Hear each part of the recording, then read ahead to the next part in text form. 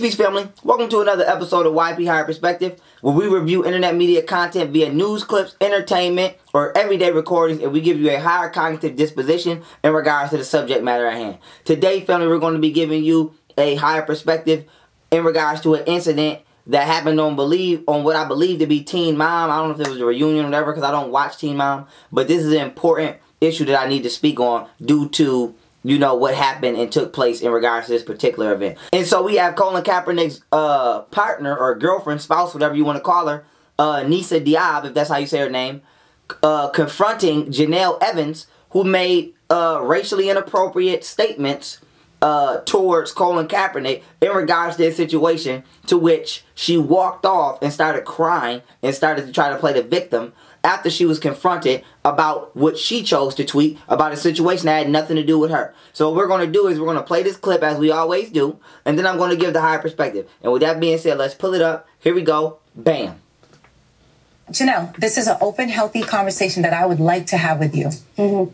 Please understand something. My man used his platform to peacefully protest systemic oppression in this country, specifically police brutality against black people. Men, women, and children are dying, wrongfully dying, and people who are doing this are not being held accountable. That is the issue. It has nothing to do with military men, military women, because they fought for our Constitution to peacefully protest, all of us. I would have appreciated if you had contacted me. I would have been more than happy, Jenelle, to have a healty conversation. I don't know anything about your husband. I swear to God. So wait, no, Jenelle. I'm done with this bull. This is exactly why I didn't come here. Janelle, why can't you have an open conversation? This is about my storyline. I wanted to tell you. And you want to bring up your issues. No, you want to bring up Teen Mom to bring up. Janelle, this is okay, an cut open, it off. healthy conversation. Storyline? It's about you? Jenelle, let me tell you something. Jenelle, let me say what nobody else was able to say because they was trying to be professional. Bye, bitch. Nobody give a fuck about you walking off crying, bitch, with them booger-hoo, boo-hoo tears, bitch. First of all, it's not about your storyline. Fuck your storyline, okay? This is about you making a sarcastic statement towards a situation that affects an entire ethnicity of people. How would you like if I made a joke about how there's more white people dying than there are being born? You would feel some type of way about that, okay? You know why I don't make those statements? Not only because I understand white people would assume that I'm trying to attack them as a race. It's inappropriate for me to be making statements like that, okay, without setting the proper intention of why I would say that. You made a joke about the black employment rate is so low underneath the rule of Donald Trump, even Colin Kaepernick found a job. Why would you make a joke like that knowing that Colin Kaepernick was only out of a job due to racism and knowing that everybody doesn't like Donald Trump due to racism? So you basically supported a racist and tried to downplay a person that was fighting against and was himself a victim of racism, okay? And so now what happens is you get confronted and now you want to, oh, I don't know anything about your husband. Do you know what adults do in situations when it involves people that they don't know? Shh. They shut the fuck up. They don't speak on them, okay? I don't speak on no shit that I don't know about.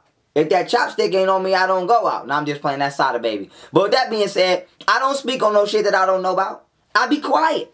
That's what you should have did. You opened the door for this woman to walk in and check you, okay? When you chose to put yourself in that position, okay? If I open the door and I start talking about other races, I can't be mad when other races start talking about me, okay? So, apparently, you belong on Teen Mom because you still a motherfucking child in your motherfucking mind. And you crying, okay? Because you don't get to have your moment.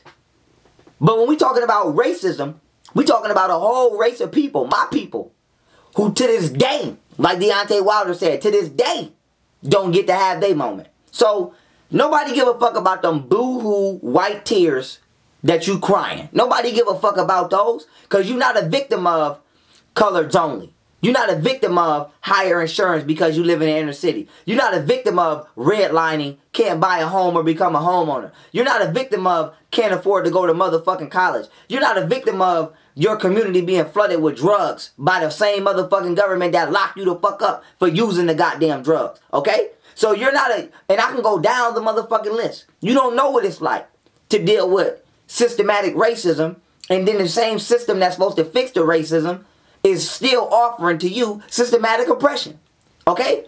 So you can talk, you got so much white privilege, you can make an offensive joke and then cry and then play victim when you get confronted about how you were offensive. So I'm not nice like Boss. I'm like that nigga on Life with Myron Lawrence and Eddie Murray. I ain't nice like Boss.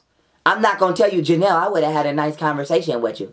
Bitch, I would have told you to mind your motherfucking business, bitch. And shut the fuck up. Mind your motherfucking business, bitch. Shut up. You should have been tweeting about Teen Mom. With your bitch, go stop having kids. Okay? That's what you worry about. You worry about having children at a proper age. Don't worry about what's going on in the motherfucking black community, okay? Cause you worried about Donald Trump. Okay, you need to be worried about closing your motherfucking legs and raising them little motherfucking Yankee ass kids that you have and minding your motherfucking business. So with that being said, I'm not nice. Don't play with mine. Don't play with mine. Nobody give a fuck about them crocodile ass tears that you want to cry. And so I'm going to say what everybody else can't say because I don't give a fuck. And so with that being said, Jenelle, open your motherfucking mouth and open doors and we walk in those doors. And so my thing is this. Let me give a disclaimer. I'm not racist. I'm not any of that. But I don't play that bullshit. As I don't expect nobody else to. If a motherfucker see me getting verbally out of pocket, I expect you to defend yourself. And so as a black man, don't play with racial issues. Because them shits affect me, bitch. I can't just cry and play victim when a motherfucker pull me over and decide to be racist. I can't just cry and play victim when I don't get the motherfucking job because my name not white enough. I can't just cry and play motherfucking victim when I don't get to go to school and learn my history and heritage. I don't get to go to school and learn my motherfucking sense of spirituality. I don't even know who the fuck my great goddamn grandparents is because you motherfuckers sold them all over the goddamn world. And bitch, you got the nerve to sit here and cry and play motherfucking victim? Let me tell you something. You better be lucky niggas don't give a fuck. Because if niggas gave a fuck, they would burn this motherfucker to the ground. So you better be lucky that niggas give more fuck about ass shaking and world star hip hop than they do about how much actual wealth and resources was actually stolen from us. So I'm gonna tell you what.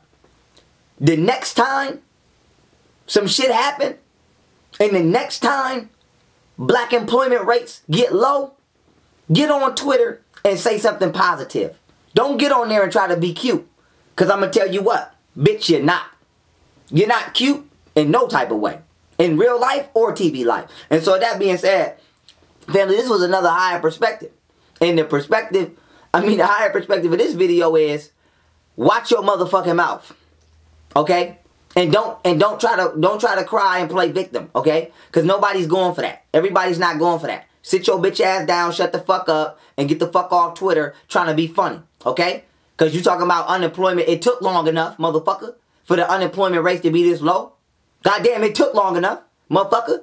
Why don't you make a tweet, bitch, about how the Clintons, okay, lock the whole goddamn black community up? Why don't you motherfucking make a tweet about how Ronald Reagan brought them fucking drugs? And why don't you make a fucking tweet about the war on drugs that was used to lock niggas up after them same fucking government and politicians brought the drugs in to fuel the motherfucking Vietnam War? Why don't you talk about all that? But you want to sit here and make tweets to defend the racists. Okay? Bitch, be fair.